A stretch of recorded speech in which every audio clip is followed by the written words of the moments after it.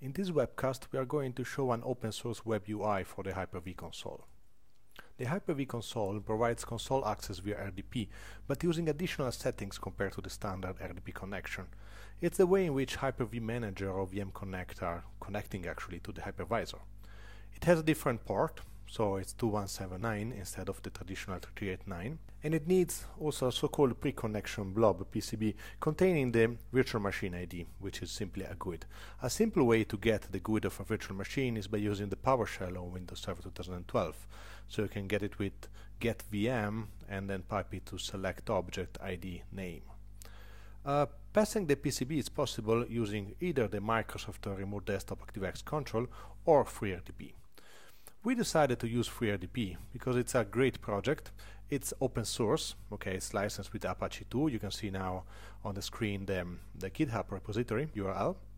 It works on Linux, Windows and Mac OS X, including also the free Hyper-V server, which, as you know, doesn't have the Hyper-V Manager installed or available, neither VM Connect.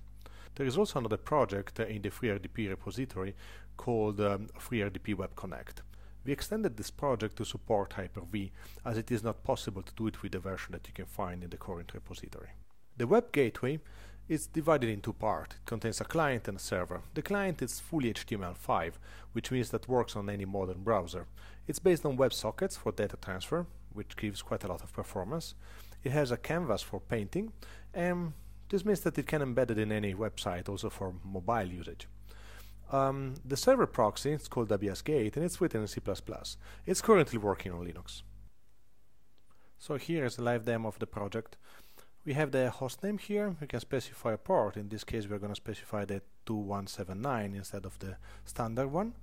We provide the virtual machine ID, a username, a password. In this case, username and password are the credentials for the Hyper-V server, not for the guest machine, because we're connecting to the Hyper-V server, and only from there we go and loop back on the host itself, on the guest itself. So we connect, and here we go. This is a Windows 8 machine. So you can see I can click. We are connected to a VPN, so you can see some latency, which is due actually to the network itself. But as you can see, everything is working, so I can start some other applications. Here's WordPad. I'm entering some random keys, okay? Paintbrush and so on. At this point, you might say, yeah, cool, I'm connecting it to a RDP connection. Okay, as you can see, I'm running it on a Mac, so it's not a Windows machine, but you say, okay, there are a lot of RDP clients to do that. Why should I bother? Well, first, it's a web client, so it can run everywhere. It doesn't need any ActiveX component, Java client or whatever. But the cool part is that being a console access, we are not connecting to the RDP itself. Sorry, to the guest RDP itself. So, for example, if I restart it, say restart, instead of getting disconnected, I can interact with the guest through the reboot phase. Okay, killing of course some applications.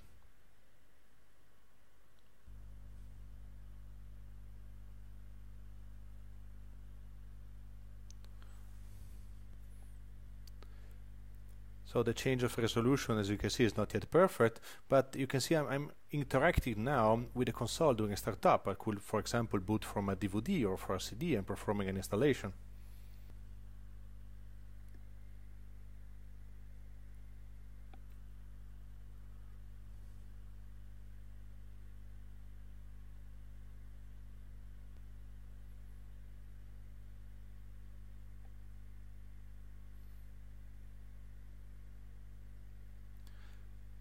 Okay, here we go.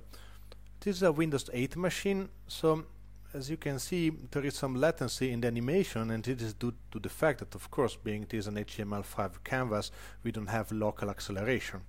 But of course, this effect is not happening for, I don't know, a regular server operating system or situation in which you disable this type of animations.